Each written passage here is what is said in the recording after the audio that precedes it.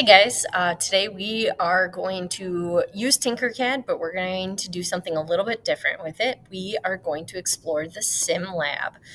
So after you watch this video, you are going to go to Tinkercad like you normally do, but when you go into create 3D design, so still the same, okay?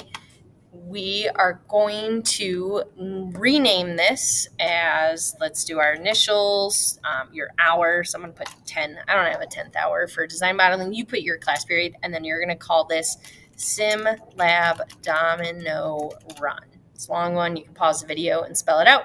But we're going to name that just so we remember what it is. And then you have your same work plane just like this. And I'm just going to start designing something first, and then I'll show you the Sim Lab side second. So I want to make some dominoes, and you can make them as big or as small as you want to because you can always zoom in. I'm going to make about that height. So 1.5 by, looks like 5/8 or so, it doesn't matter. And then I'm just going to copy and paste and move it, copy, paste, move it, copy, paste, move it.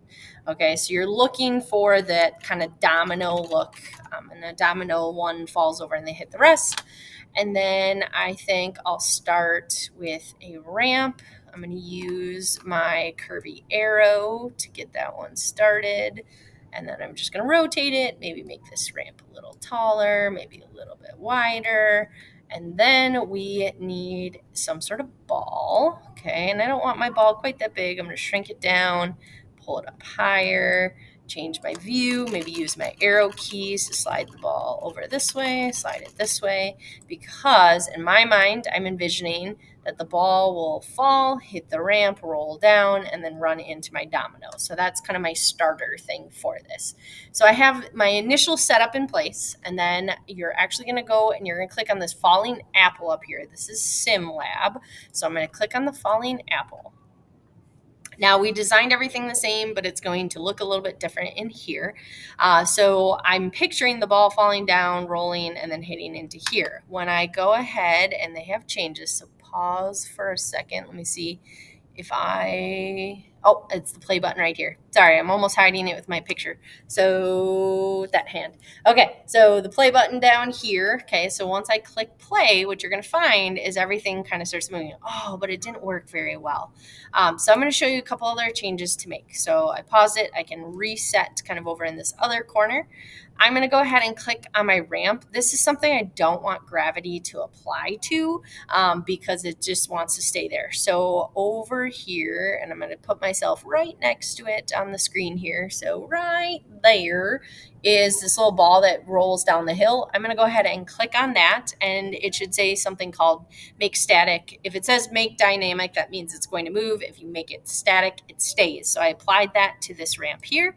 I can also change the material. Let's say I want my ball to be a heavier material. I can click on the material right here, and maybe I want that to be a steel ball when that falls. Then I can test it out again, go and see, okay, so it's working all right. Maybe we could change our view to kind of see, like, is it not in line? Ooh, I can see here that maybe my dominoes aren't in line with it. So when I click play, it's kind of missing some of those. But that was a good little domino run.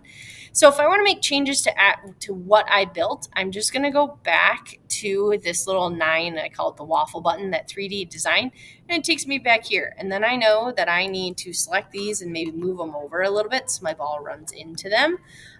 But you can add as much to this as you want to. Now, I'm going to demonstrate this one. If I had started it so it looked like this, I'll move it so it still rolls into that.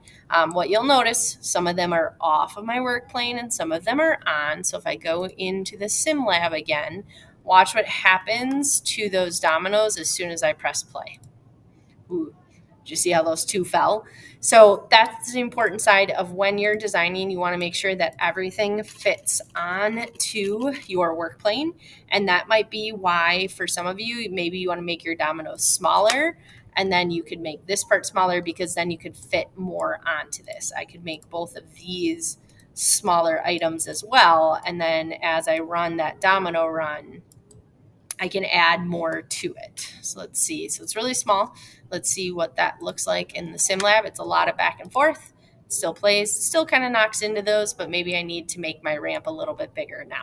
So have fun with it. You're trying to make a really cool domino run effect. I'm also going to add some more links in Google Classroom for some fun ideas for how to make stairways and ramps and all sorts of fun things in your domino run. If you're willing to watch some YouTube videos, you can find some really cool things. Have fun with it, and let's see what you can make.